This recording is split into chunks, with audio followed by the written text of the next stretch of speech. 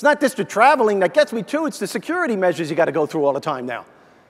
You know, you got to go through security all the time with all this stuff and take this off and put that down and check this. Oh, you got to be kidding me. But the thing that I do to beat that is I'm an observer. I watch people. I love watching people.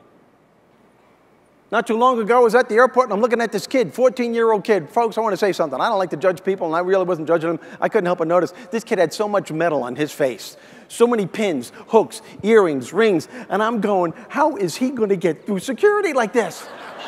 Because it looked like he fell in a tackle box, okay? That's what it looked like. It looked he looked like fishing lure. It looked like he would have caught a marlin. You know what I'm saying? And wouldn't you know it, who do I sit next to on a plane but this 14-year-old kid? And he's wearing a T-shirt.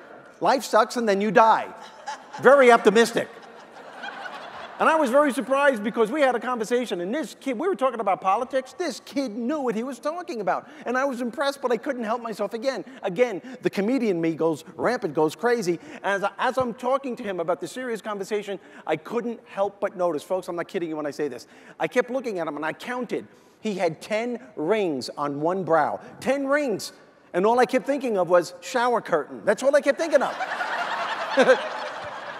Like, right? It's like, what is he like, some kind of modern-day pirate with a little flap? I.